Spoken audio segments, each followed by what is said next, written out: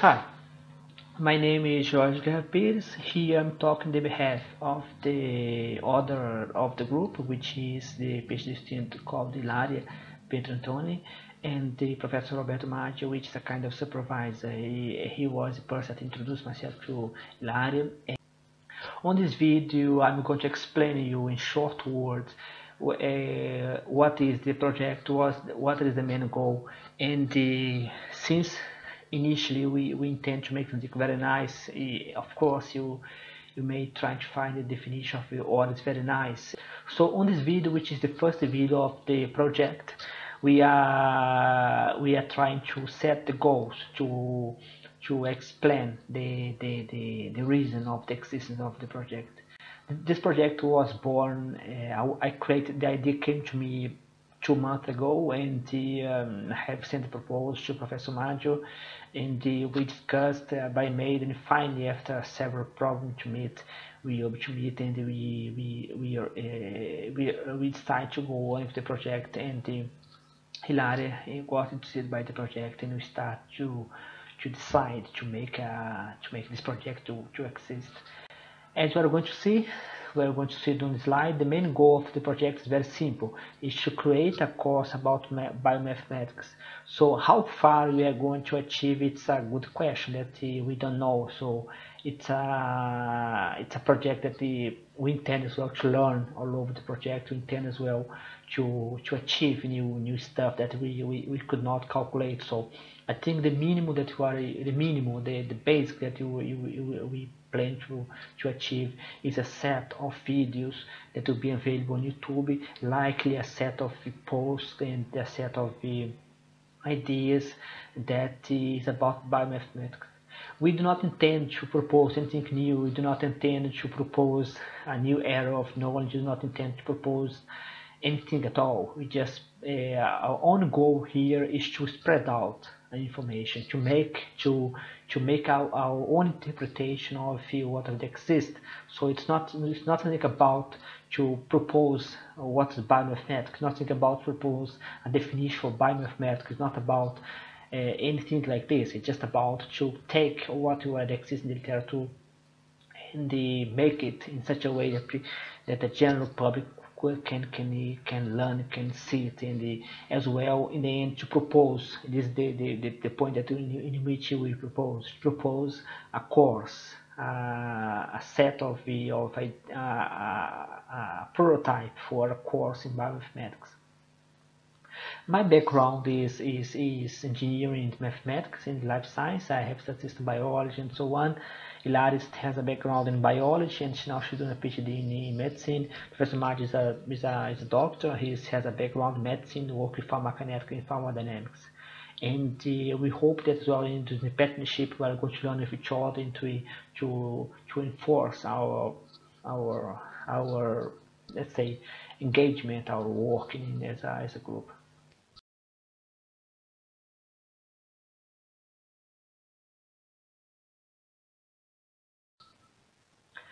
So nowadays it's getting easier and easier to spread out information. Let's say in the past the only way that you could make information go on was by journal, and they were even not digital as is today. Today the printed journal getting each time more and more rare to find, useless somehow, because for example I have books that's from very nice journals and paper that I stay in my room but never use it. You always use the digital version.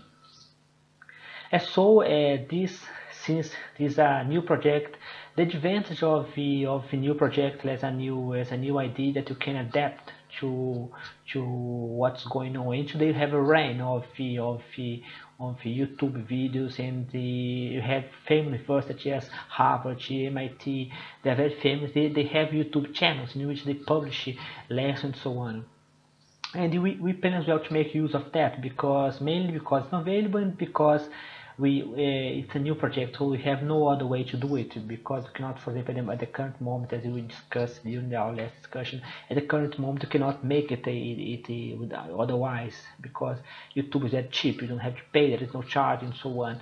You cannot make it like as a conventional course right now. And maybe, at least I talk to myself, even if I could, I don't know if I would, because I mean, the conventional course, they are full of rule, and by make this kind of course the way we are doing, we expect to have more flexibility that you would not have otherwise.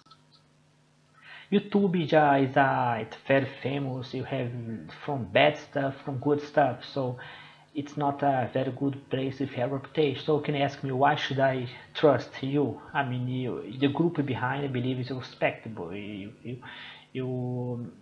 are using a very easy way to publish, but you have a very good group. I believe it's not like very famous, but we have this team that we are working, we are scientists that we take serious what you do.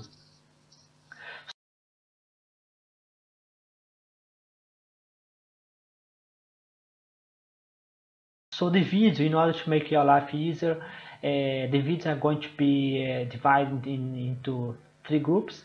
The first one is the project itself, which is called the crash course in biomathematics, and have some miscellaneous videos, which are videos that can be useful, such as I'm planning to post, for example, videos for my papers that there are ideas I have developed so far. I believe they could help to defend the channel and the project itself. So it's not very easy to talk about this kind of question here, because the easiest one could be what is the crash course about biomathematics. So the crash course, the name crash comes, I'm not quite sure if you are familiar, but for the first time I heard crash course is a course that's very small. So, but I have not some doubt about the term crash course. I decided to keep it because I believe from the point of view of grammar in English, it's not wrong. Maybe not everyone is familiar, but I have read this kind of crash course. I'm in the YouTube, since you have too much a lot of space without any expense, and people can see whatever they want, they do not have to watch everything. You, I think, to post maybe a lot, but if you succeed to go to the end of the project, you will succeed to have a course that is a classroom like course, a course that is taught in a classroom. So in this case, like 5 to 10 hours, that's the idea, to 5 to 10 hours, like 1 hour each module. So in during this time of 10 hours or 5 hours, we discuss from theory to code and mathematics.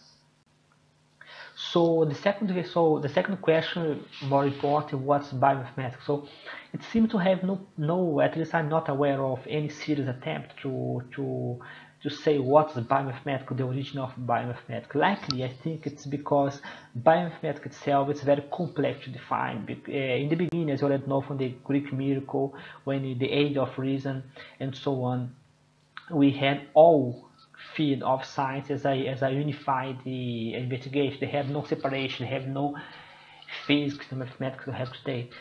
The one of the biggest difference came from Newton. Until his time, it was called natural science. So after him, we start to have most of the division, and all of the other division was created after him. So one can say that biomathematics came from the last century, mainly because the last century had such scientists such as Nicholas Niboskowski. I'm not quite sure about the pronunciation of his name, but he was very famous. There was as well, I don't remember quite well, but there's some scientists from quantum mechanics that had some contribution. Even Schrödinger, they wrote a book, What is Life, and he proposed in his book some kind of challenge that the physics itself will be unable to tackle. And one of them was protein. The photon of protein was somehow implicitly predicted by Schrödinger. A precise definition of what biomathematics is very complicated, but for example, you can say that biomathematics is an abstract name for any effort regarding making the life science more precise, with some attempt trying to create general principles and laws, such as we have in physics. So some might say that this definition here is biophysics.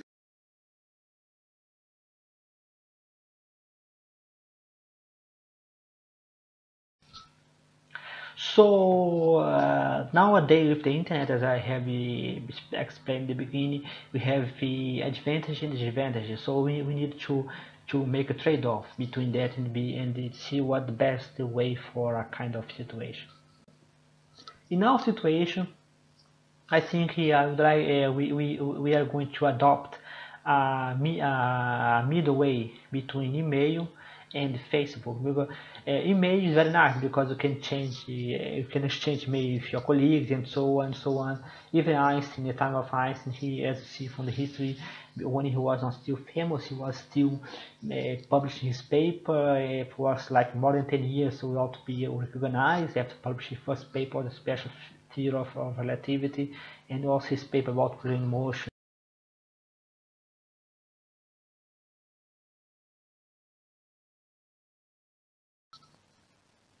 So the YouTube channel that I have explained before has have a set of videos as you we saw here. This kind of video.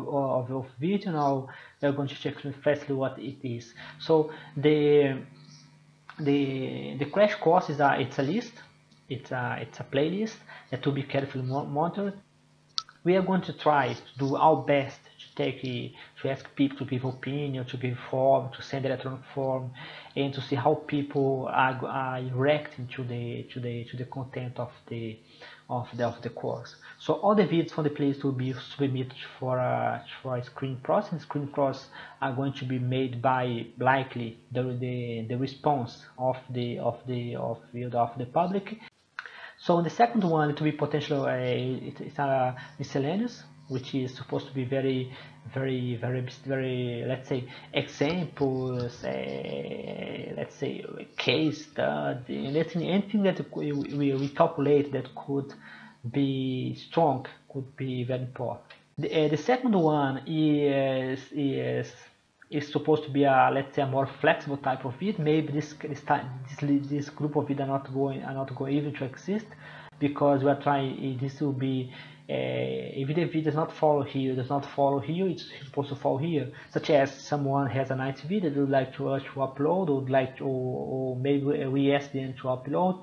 They give us the grant to upload, they propose, and so on, and you do it. So see that the difference between this list and this list is very sad, though. It's very difficult to distinguish. So here is mainly a proposed video, or even a video that we managed to get the rights to publish, and you think that it's important. So on. But the difference, it's just meant to try to organize the kind of video. But the one that is really important is this one. This is the list that are going to be really monitored. Supposed to. This is the one that we are engaged to produce.